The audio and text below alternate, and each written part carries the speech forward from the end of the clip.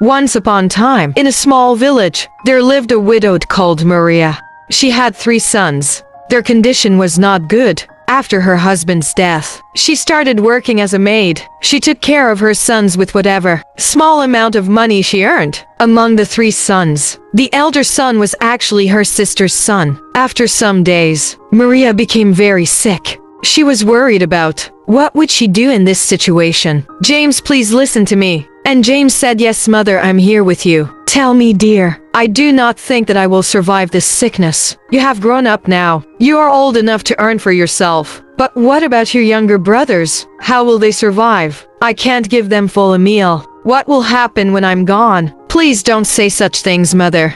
I won't let anything happen to you, mother." "My dear son, if you want to do something for me, even in that bed, then please take care of Daniel and Terry after my death." "Please, mother, don't say such things. I promise you that. I will take good care of Daniel and Terry. I will raise them as my own sons. I give you my words, my child, but when you will get married and have kids, you will forget about your brothers." "No, mother, I promise you that I'll not have any kids. From today onwards, Daniel and Terry are my sons." Hearing James's words, Maria was relaxed and she left the world in peace. James, Daniel, and Terry started crying. After doing all the last rituals, James started thinking about what he should do next. James started working in a garment factory. He progressed very well in that factory. After a few years, he started his own garment factory. After a few days, he got married. He became very successful. He started a new business for his 2 brothers. "So, brother, you have done so much for us. We can never repay you for all of this." "What nonsense you are talking about, Daniel. I love you both. You are sons." James had earned all the wealth with hard work and devotion, and to fulfill his promise that he gave to his mother. One day he adopted an orphaned kid, Charles, from a temple. Charles did all the house chores, and he treated James as if he is a god. James also loved Charles very much, and treated him like a son. Everything went on very well. After a few days, Daniel and Terry got married. "Daniel and Terry, please come here, my sons. You have to work hard for your business. This is the way to success." "Yes, brother. You don't have to worry. We'll work very hard." But after Daniel and Terry's marriage, their wives, Mary and Emphon, were jealous of James's wife Hannah. They felt that they have to depend on Hannah's permission for even the smallest thing. But Hannah always took care of Mary and Emphon. Just like James, she considered Mary and Emphon as her daughters. In the evening, when Daniel and Terry came home, Mary and Emphon said, "Tell me one thing.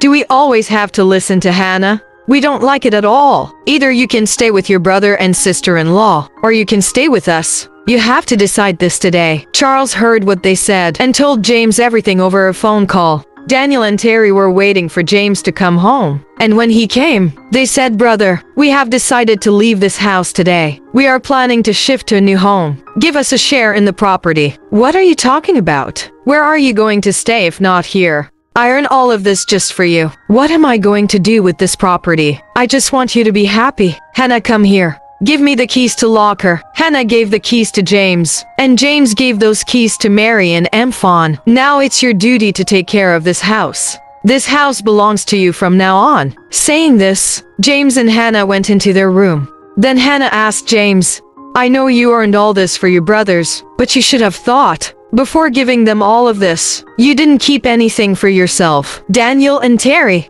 are like my sons. You don't have to worry about anything now. They are grown up.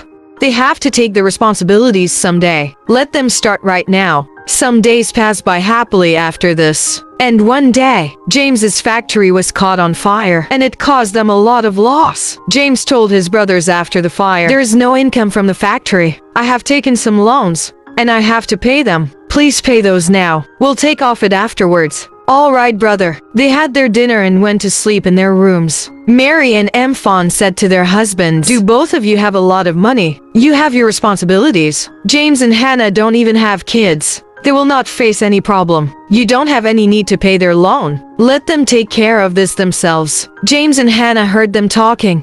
Their factory was auctioned off by a bank. Mary and Emphon accused Charles of stealing their jewelry and asked him to leave their house. Hannah could not take this anymore and left the world. After Hannah's death, James lost his mind. Daniel and Terry threw him out of their home to poor. James took shelter in temples or any place available. He would eat whatever he got. Charles went to New York and became a successful person. Now he owned 4 to 5 companies. One day he returned to James' village to meet him.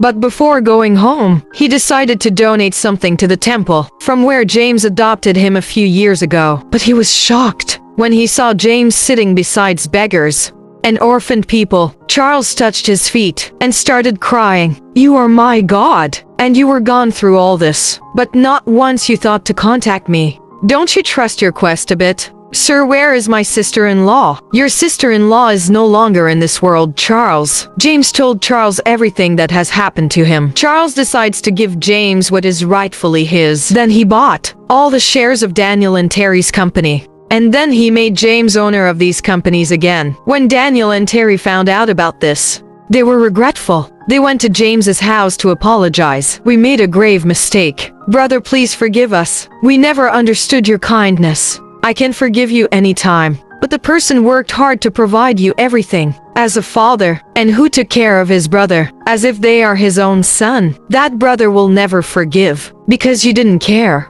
whether he survives or not. And Charles, this is very clear now. They have come to apologize, because they are not doing well. But if they become rich again, they might start changing their colors again." But James had not forgotten the promise that he gave to his mother. James gave them the shares of their company. And then he started living with Charles. Daniel and Terry left their home ashamed.